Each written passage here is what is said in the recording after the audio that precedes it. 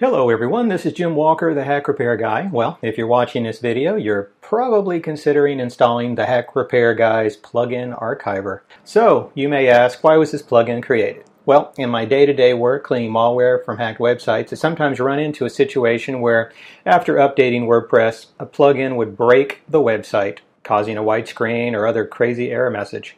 Well, this left me with a bit of a problem. In deactivating the plugin in question, the plugin itself remained activated within the plugins list, and sometimes that's a problem because occasionally a new administrator will wander on by and install that bad plugin and break the website, and then, well, blame me.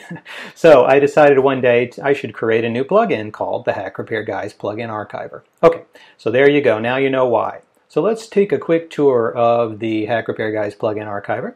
I'm going to go ahead and install the plugin and then archive a plugin. Well, here we go. So let's start by clicking Add New in the plugins list. I know you know this, but I'll do it really quickly for you. Type in the search box the Hack Repair Guy's Plugin Archiver and hit the Enter key and then click on Install Now.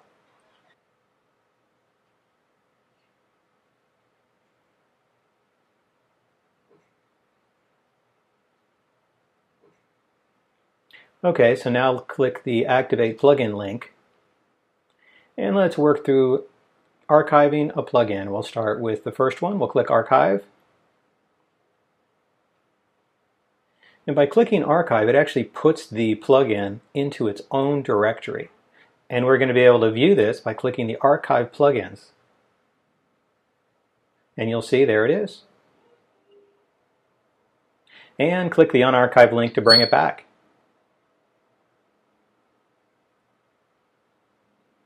So with the plugin restored, when you click the plugins links, magically it'll be back where it was before.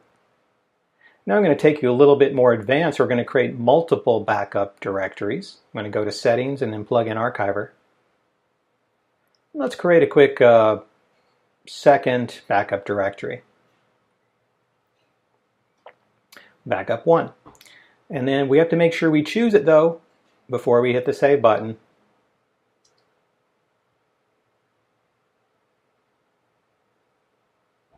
So here we go. Forgot. I need to click that button. I need to choose that new backup directory and save it first.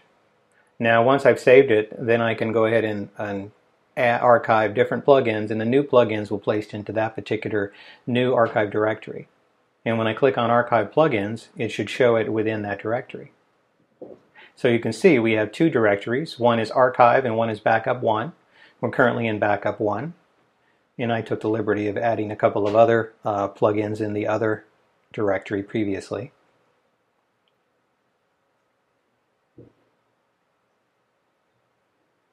Again, just showing you where the settings are at. And we're going to go ahead and archive another one.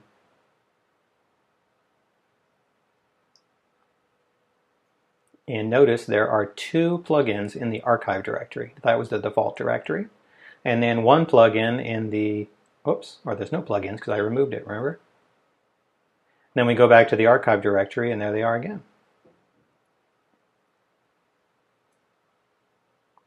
So we've completed checking and putting the plugins to those other directories. Now we're going to go back into settings. And notice there's still those two backup directories there. That's pretty important. I'm reiterating this a couple of times just so you remember that you have to select the archive directory before you can add a new plugin to it.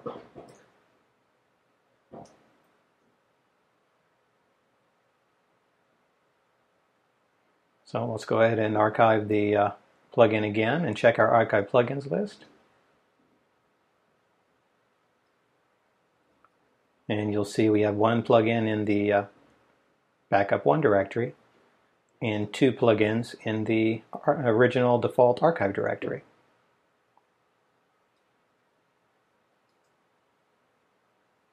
And look how easy it is. Just going to click the Unarchive button. We're going to put that back.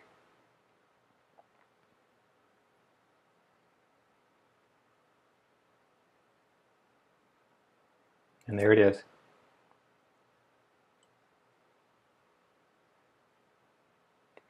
So let's go back to the plugin archiver notes.